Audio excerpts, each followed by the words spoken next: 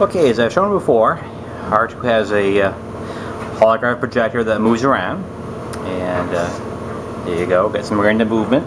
Now what I've done is I've enabled and installed the lighting that goes inside of there. Put a little switch inside the dome that can turn that on, and yeah, you can see how bright it is.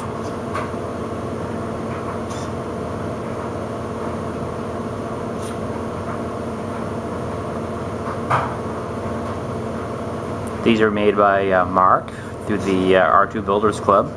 It's a small kit that has a very powerful LED, a little control board, and some wiring, and I have all of that going to, like I said, the switch inside the dome.